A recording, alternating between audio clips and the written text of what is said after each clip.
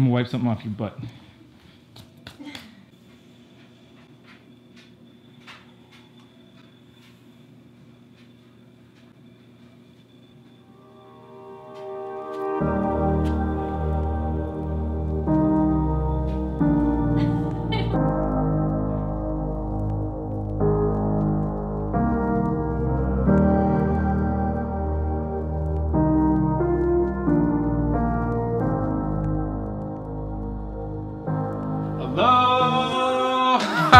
Top of the morning, friends and family. How you wonderful, beautiful people doing today?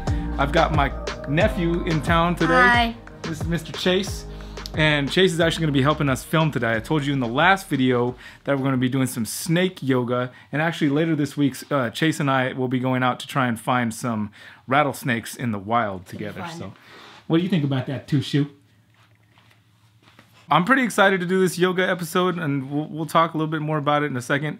But first I wanted to pull down one of the snakes that was requested that we do the snake yoga episode with, and I'll explain why we're not doing that. So Halo certainly would have been a good option because she's a very gentle snake. However, she's quite huge. She also happens to be Hillary's namesake, who Hillary is our model today for the snake yoga because she's a certified yoga instructor, and this is her namesake snake. But this would be kind of a challenge because A, we got kids that are gonna be running around while we're trying to film.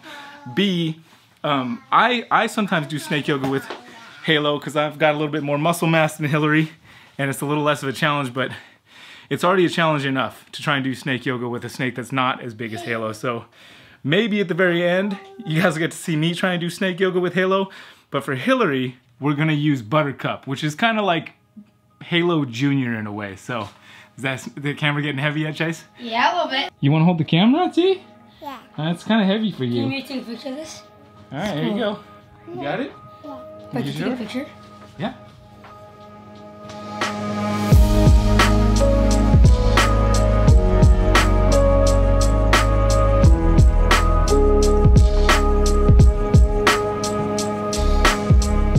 So I've been thinking about snake yoga for a while, actually, for quite some time. And I've done it a little bit with the snakes myself. I'm a decently practiced yoga person. You were the perfect person because you are a licensed yoga instructor. Certified. Certified. You can't really get. You can't get a license, okay. You're a certified yoga instructor. We also grew up with a fear of snakes. So it was kind of like the perfect combo for me. Yeah. But the idea was that when you're doing yoga, it's kind of very internal, right? You're very much a self-practice, focusing on your breath, focusing on yourself and your body. So introducing another life form into the process, to me, would add a level of challenge. So a beginner in yoga wouldn't necessarily want to attempt snake yoga. It'd be somebody who's already fairly well practiced in yoga, I think, that's learned to focus on themselves during their practice and is maybe ready for the next step. You know, stand-up paddleboard yoga. I've heard of goat yoga. Yeah. I don't know what that's all jump about. On your back and. Is that what happens? There's yoga for everything. Now there's snake yoga. And also for me, like. Maybe it's already a thing. Maybe? Have you looked? That if snake yoga is a thing? Yeah. It may be.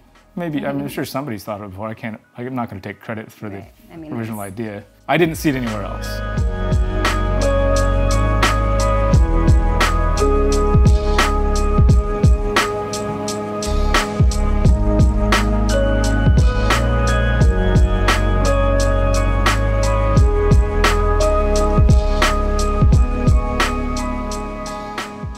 For me, holding snakes has always been a moment of self-reflection, and like when you're just sitting with the animals, kind of like a yogic practice to me. That's how it's always been for me, handling a snake.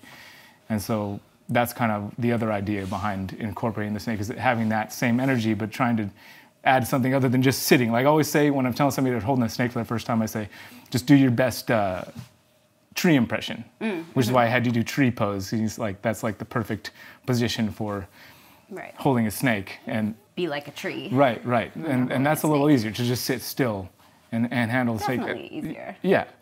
So the other idea is also to introduce a new level of enrichment for the snake, you know, versus climbing outside on a tree, a literal tree like I do from time to time. Having that bond between you and the snake and learning a little bit more, instead of the snake just like sitting on you as a still thing, introducing the movement and kind of increasing that bond between human and reptile. Right. And them kind of learning, especially since you're going through those sun salutations, they kind of learn a repetition of your movement, how your body works, how your arms and legs work, and getting more used to you. And where the safe places to hold on are. Right. Yeah. So it's I see it as a mutually beneficial experience for a captive kept snake and the keeper. Yeah.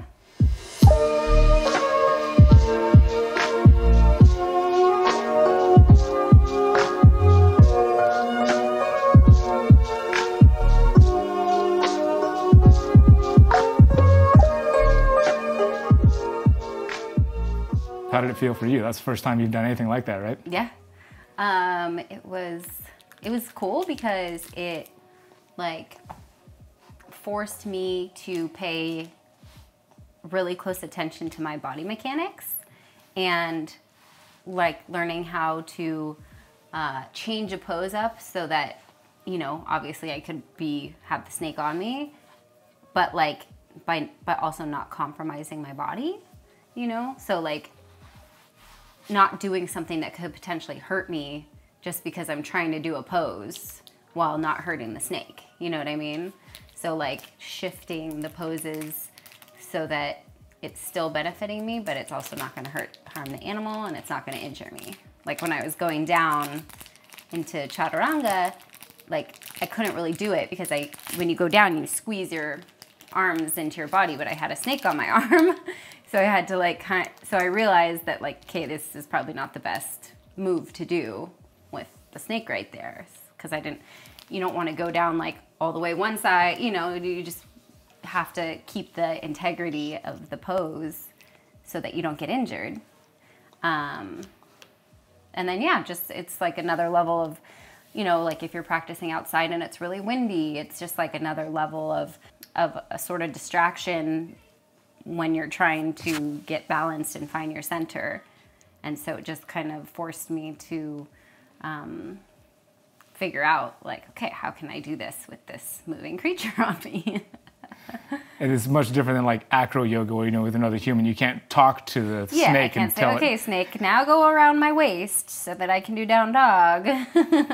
Kind of had to just like improvise, you know, like with what worked. Like when I was doing the eagle arms, usually you do that with your legs too, but I couldn't cross my legs because she was around both my legs. So I was like, okay, we're just good. And just doing the arms is great for your shoulder opening and you're still in that squat. So you're still, you know, engaging your muscles and your core. So yeah, it was pretty cool.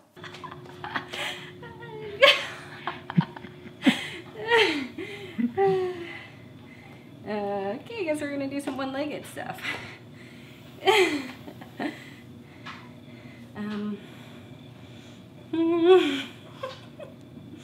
was fun for me to film. Yeah. Certain, and just the whole watching the idea come to physical reality, and it was cool. I never thought to do that, and it's going to be a different experience every time. I mean, and depending on what snake you have too. Like if you got a ball python, it'll probably just sit around your neck the whole time. Which the only challenge is going to be. Well, that's why like belly dancers use ball pythons because they just kind of stay on their shoulders. They're not as active as other snakes.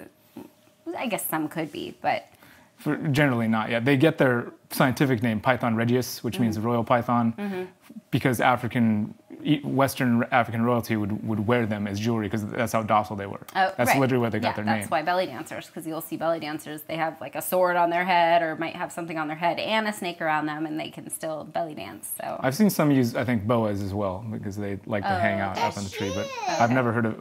But ball pythons will just sit there on you. That's you. Yeah. That's you. Where? Where? The big fat Buddha? The yellow Buddha? No. Outside? Yeah, the big Buddha, the big yellow Buddha. Oh, is that what I was doing? Is that what I was doing? Yeah. Oh, in my yoga? Or is that what I look like? That's what you look like, Mommy. Just so you know. I don't know if you have any body dysphoria going on, but that's... Well, great. Maybe a little more snake yoga.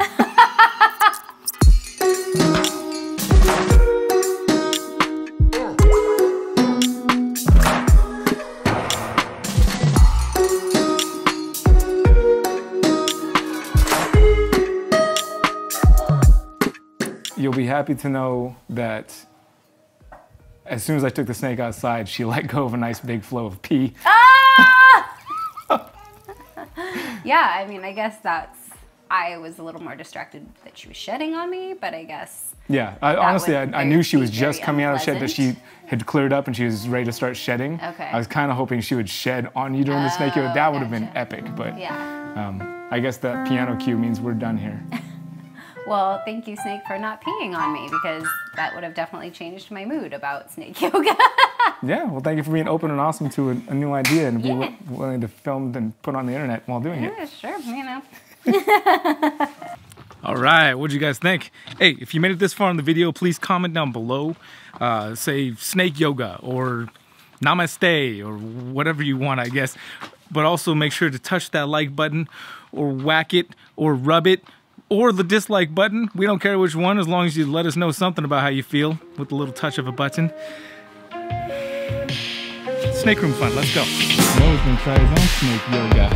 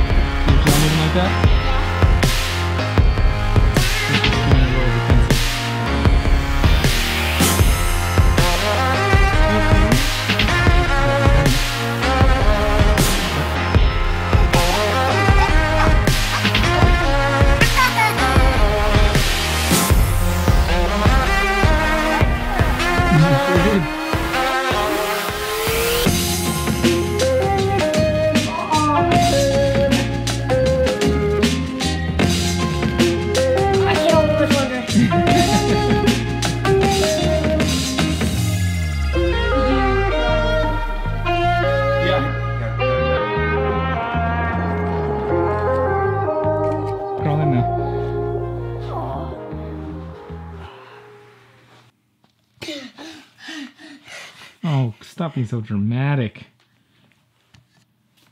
Hey, Noah. What? What do you know? I know. Okay. Hissing cockroaches. What about hissing cockroaches? That they are really stinky and... No, they're not. When you touch one, it makes a defense noise to scare you off. That's it. Leia, can you make them do it? No. See? Yeah, I cannot find it. Could you take that guy in?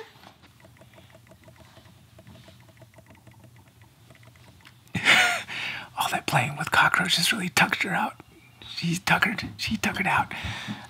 Whatever you guys are doing today, I hope you have a good one. Namaste, motherfucker.